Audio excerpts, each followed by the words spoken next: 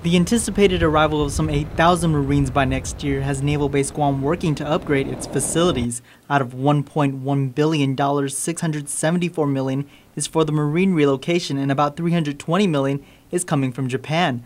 NAVFAC Marianas Commander Captain Paul Feligny. It's going to the same spots. Gaijin, where the main Marine base will go. Anderson, again to support the presence of the Marines up there at Anderson Air Force Base on the North Ramp.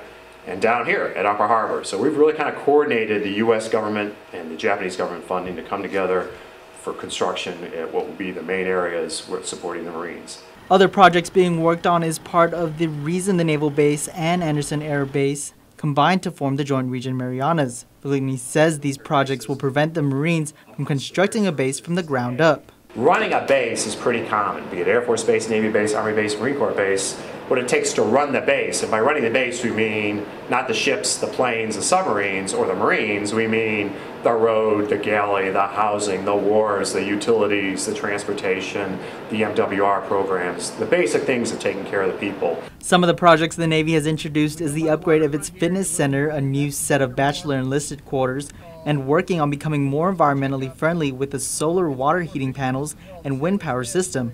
And while they plan to work on upgrading facilities like the hospital, a major project is the extension of the Kilo Wharf, which the Navy has $43 million to spend on.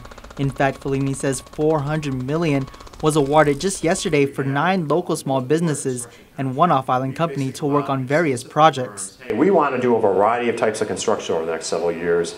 Please give us your proposal. Please tell us, your past performance, your experience, your key personnel, how do you do on safety, et cetera, et cetera, et cetera. We go through a selection process, including some pricing on a couple sample projects, and then we select a certain number of reduced firms. Other upgrades include widening the drainage systems on Camp Covington. News Talk K57's Travis Kaufman and our photographer Charles Eckert also took part in this project with the Seabees by operating heavy equipment. Nick Delgado, PNC News.